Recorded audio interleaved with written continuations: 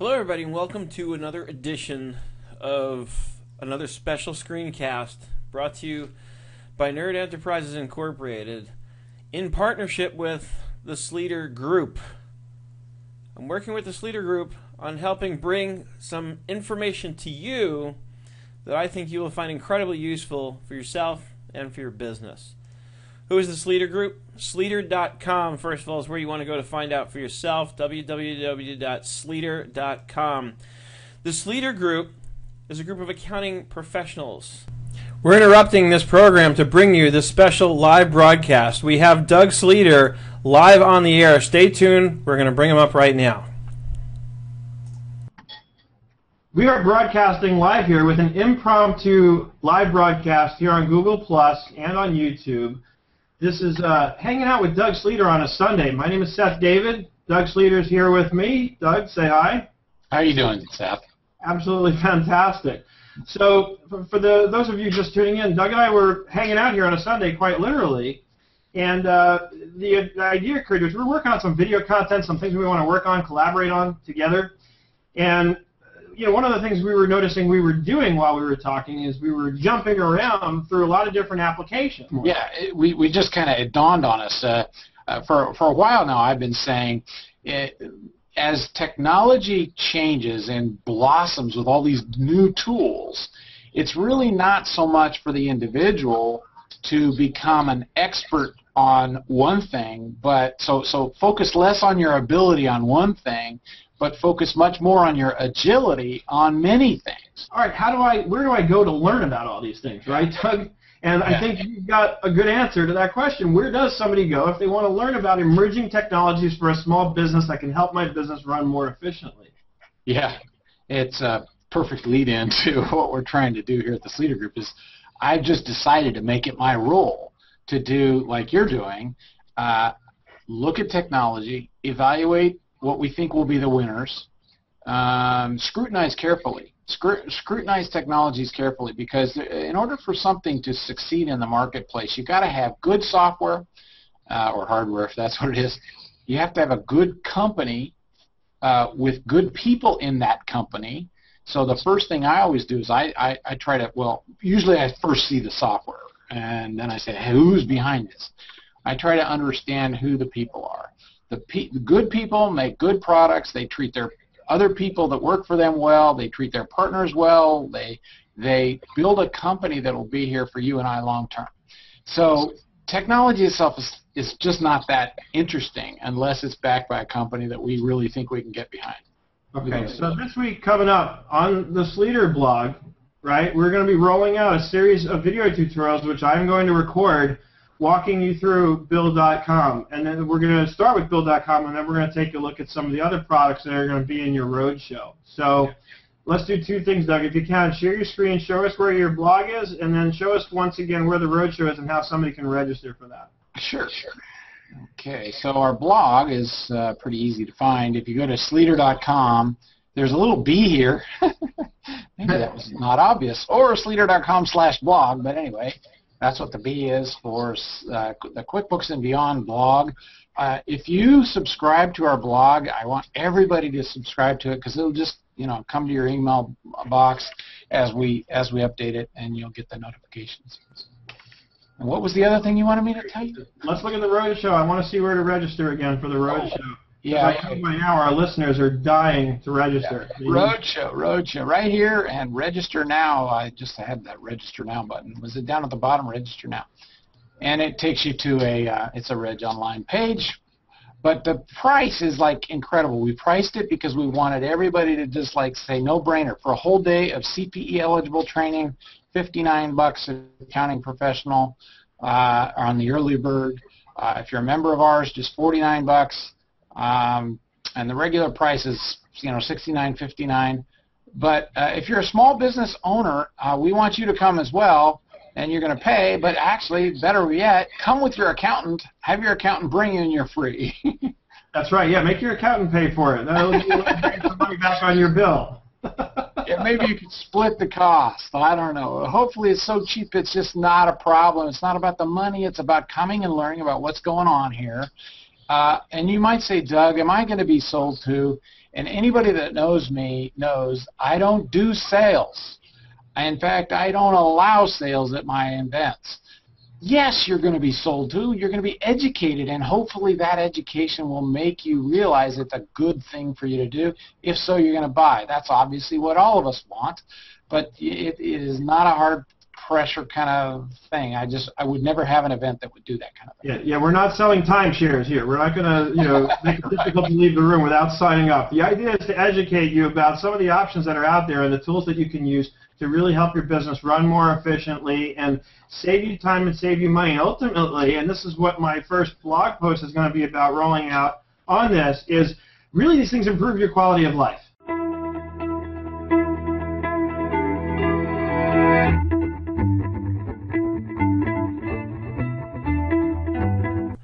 Today's video, this first video, is going to take a look at Bill.com. That's what I want to take a look at. I want to take a look at how Bill.com is going to improve the quality of your life by actually letting you take command and control of your payables and receivables anytime, anywhere. If you go to their website at www.bill.com, they have their own video, which of course walks you through just a quick overview of what Bill.com is all about. But right now I'm going to actually take the free trial. I'm going to let you watch me do it. We're going to sign up right here. I'm going to sign up, first name Seth, last name David, email, company name, and the phone number. 30-day risk-free trial. Let's sign up. Let's see how it goes. Let's get started now. Okay, so QuickBooks Sync. Bring information about your payables and or receivables from your accounting software into Bill.com. First sync. Do this before anything else. You'll save a lot of typing and avoid creating any duplicates. Okay, so let's do my first sync. Where is QuickBooks for Windows installed? On my computer.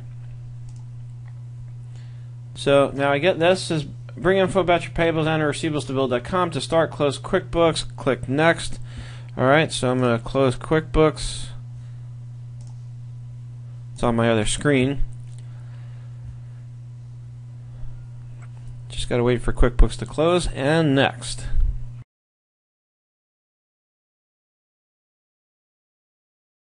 Okay, actually, without moving it out of Dropbox, which I prefer not to because I've gotten really accustomed to doing things this way, even though I'm going to tell you what they tell you, which is the expert advise against this. I do this against medical advice.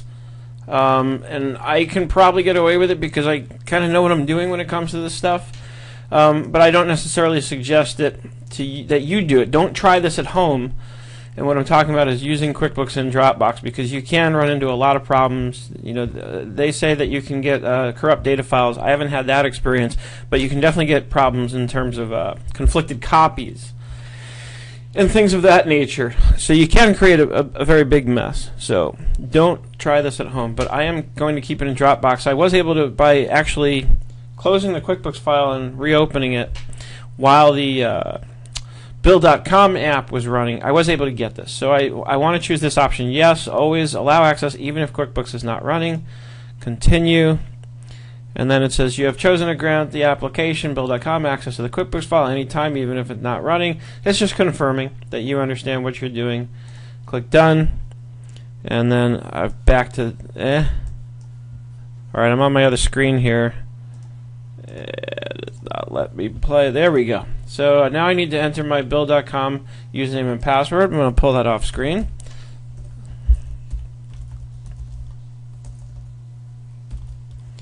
And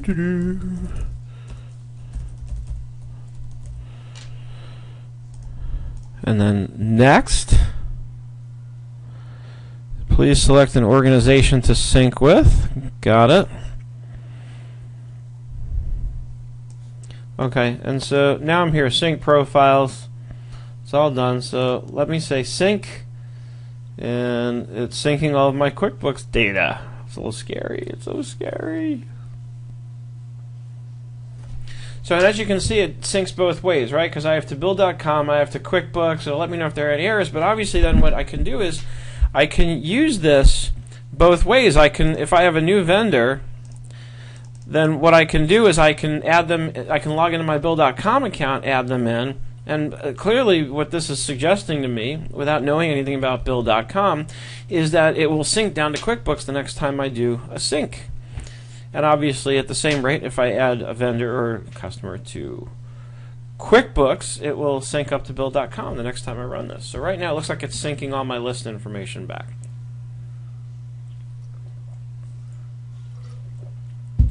Drink my coffee while I'm waiting, while it's querying for QuickBooks for changes. And it's obviously going to take a while the first time because I've never done this before, so it has a lot of data to sync with. Now, one question I would have, I wonder, and I will ask this of my friends at Bill.com, is whether or not it syncs inactive data. In other words, if I have an inactive vendor, I wonder if that's being included in the sync. I wonder. Why she ran away. There we are, vendor 200 out of 300 it says so far. Keep going. And I'm not going to make you sit through this. I'm going to stop the recording and we will resume once this is done. If there's any information I feel you missed out on by not watching this whole status bar get all the way across, I will be sure and let you know what that is. Okay, so at this point we've downloaded the free trial and we've set up our sync between QuickBooks and Bill.com. So I'm going to log in and we're going to just take a quick look at the overview and see what else remains for us to do. And then in the future segments, we're going to look at specifically how to set up your bills and how to set up your invoices and receivables. And we're going to dig a little bit deeper. And then really, if you want to learn the most you can about what this can do for you, you're definitely going to want to attend the Sleeter Group's Roadshow when it comes to a city close to you. And of course, I will be rolling out tutorials on this in the future as well. So when you first log in, it gives you this kind of dashboard. Talks to you about a few different things, and I can choose don't show me this anymore and choose get started now. And then it takes me into my startup checklist. Now, one thing I had noticed, once I come out of here, it's not 100% clear how to get back to that. If you want to get back to that, then come over here, right here where it has your profile. Under your name, click my profile, and then over here is your startup checklist. That's how you can get back to that very quickly and easily. And you're going to want to make sure that all these things are done. You set up your first sync, you set up your inbox, your bank account, you set up your approvals, you can upload your logo, which you'll want to do, branded website address, which means you just put your own company name inside the address. It doesn't cost anything extra, so definitely do that. And set up how customers will pay you. In other words, you choose which bank account the money goes to. So have them pay it directly into your bank account. This way you don't have to pay any fees. So that's the overview, and then if you actually come here and click overview, it gives you a much smaller dashboard of those checklists, of that checklist with those circles, and then within here you have all the different areas that you can get into and set up and manage. And then of course, just note the top, home inbox is where everything comes in initially when you email it to your specialized email address, or if you choose to upload your files. They start off here in the inbox. This is where you want to come and code things, assign them as a bill, everything that you need to do, and you're going to be seeing this in the future videos that I roll out. Then of course, once that's done, you kind of work from left to right. So we start off with home, we go to the inbox, we code things, payables, we pay our bills, receivables, we receive payments or invoice customers. You can invoice directly from Bill.com, and as time goes on, you're going to want to make this your portal. Because if you use a desktop version of QuickBooks, then this is how you take your QuickBooks company file substantially online, because you can log into Bill.com with your phone, and I played around with this.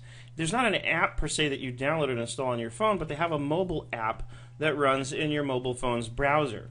And once you're there, it works perfectly in terms of being able to approve bills to be paid or pay them or receive payments from your customers, and then it's just a matter of syncing with QuickBooks the next time you are at your desktop. But you can run your whole business, or I should say substantially all of your business, right here from Bill.com.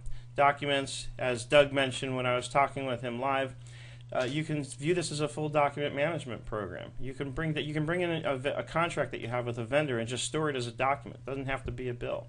And then, of course, we can run reports. So we're going to be taking a deeper look at all of this as we go on. If you have any questions, go to Sleeter.com. And then once you're here, or you can go to Sleeter.com/roadshow. But either way, Sleeter.com is the main website. Go over to the Small Business Technology Roadshow if it hasn't happened already by the time you're watching this, and sign up for this. Sign up for this one-day event. You get CPE credits. You can bring all the clients you want if you're an accounting professional. If you're a small business owner, as Doug mentioned, bring your accountant because then the accountant pays for it and yours is free. But it's a full day of learning about some really, really cool apps that are really going to make a difference and make your life easier. So I hope to see you at the Los Angeles one. If you are in the LA area and signing up, please reach out to me and let me know that you're going to be there. I would love to meet you in person. This is Seth David for the Sleeter Group signing off. I hope you're having an absolutely fantastic day, and I look forward to seeing you on the web.